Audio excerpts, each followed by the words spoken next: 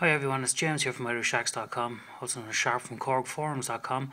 Just record this video to show you a way you can actually get the KRONOS accessed through Wi-Fi on your network. So basically what I have here is a Wi-Fi extender and just plugs straight into that. The router is actually at the other end of the house altogether.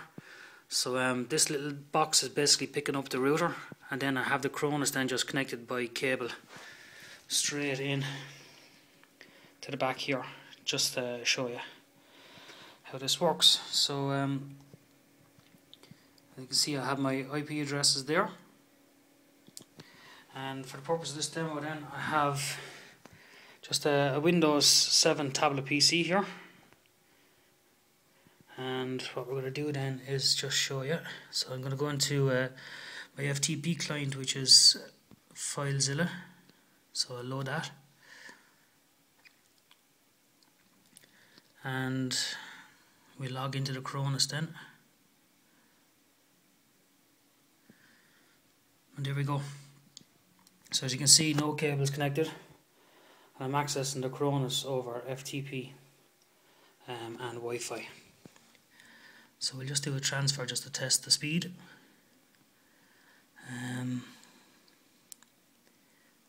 I'll do is I'll copy this file. So there's my files there, and we'll process this.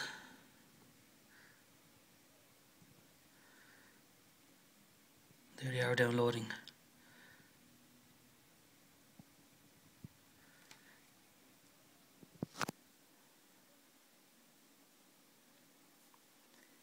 So you can see it's pretty fast enough now. So that's really it.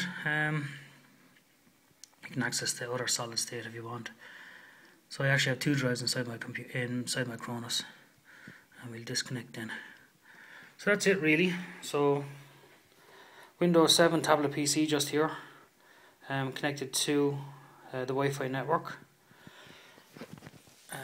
This little box then is picking up the network, and then it's transferring it across the cable into the KRONOS here, and I'm able to access it. So it's a very handy way if you want to get access to your KRONOS over Wi-Fi. Okay, I'll leave it at that. Cheers, bye.